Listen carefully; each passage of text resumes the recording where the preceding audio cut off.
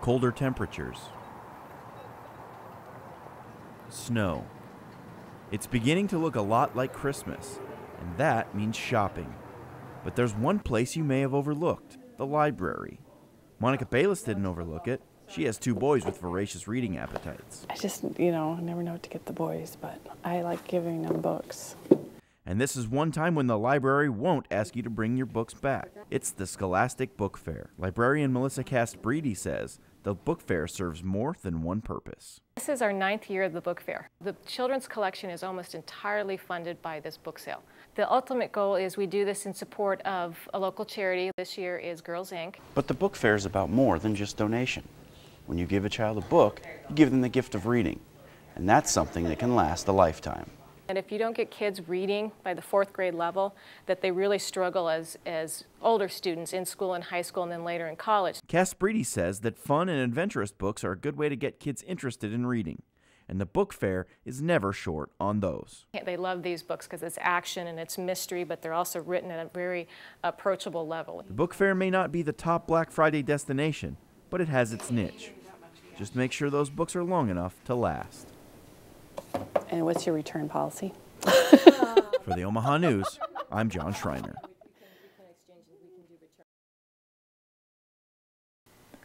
My name is Brian Edgar, and I just have a serious passion with a low budget to go fast. He's always had a passion for drag racing. I should have done it, 25 years ago, but had kids instead and had to wait, raise those. And he does everything himself in his single-car garage. started off with a pickup, now we got a car. This is his 1972 Chevrolet Nova, and it's anything but stock.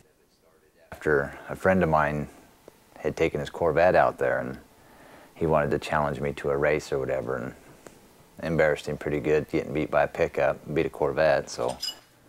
That's when the racing bug caught hold of Brian.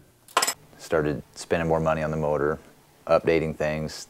Narrowed the rear end ourselves, cut the axles ourselves. The speed and the quickness is definitely pleasurable. He says that while he is a speed seeker, the build is part of the fun. You learn what you did on the first one, knowing that the cars are so much easier to work on. I probably should have started there first. The budget of an amateur makes it a struggle. Pays $15,000 to win the points championship. But if we can go out there and at least qualify 3 or 4 times in a year, maybe it'll pay for some.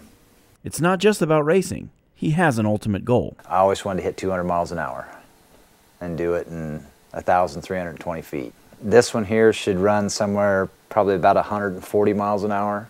I'm not gonna say 190 would be fine, but that would probably be close enough. For the Omaha News, I'm Jon Schriner. Polls for the 2010 elections opened at 8 a.m. today. At the Peace Presbyterian Church near 204th and Pacific, voters were filtering in by 8:30. Polling sites weren't busy early, consistent with the prediction by the Douglas County Commissioner's Office of just a 39% turnout. The prediction, if true, would be only slightly lower than previous midterm elections. And by mid-morning, parking lots like this one at St. Stephen the Martyr Church near 156th and Q Streets were starting to slowly fill up, a trend that's expected to continue throughout the afternoon.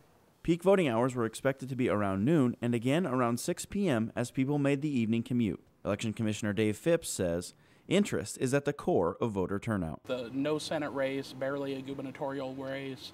There just isn't that much competitiveness throughout the county, and so I just don't feel like a lot of people are interested in this election. One of the busier sites was the Election Commission office, where voters could drop off early voting ballots. Early voting begins 35 days prior to the election and runs until poll closing. Early voting numbers are often used as a projection tool in guessing voter turnout. Exact numbers won't be available until later this evening, after polls close at 8 p.m. Really the only way we can tell, we don't have any electronic voting or monitoring or anything like that. So, once we start running the pieces of paper through, and at the end of the day, we know that, this many people voted, and that's how many voted for a percentage. For the Omaha News, I'm Jon Schriner.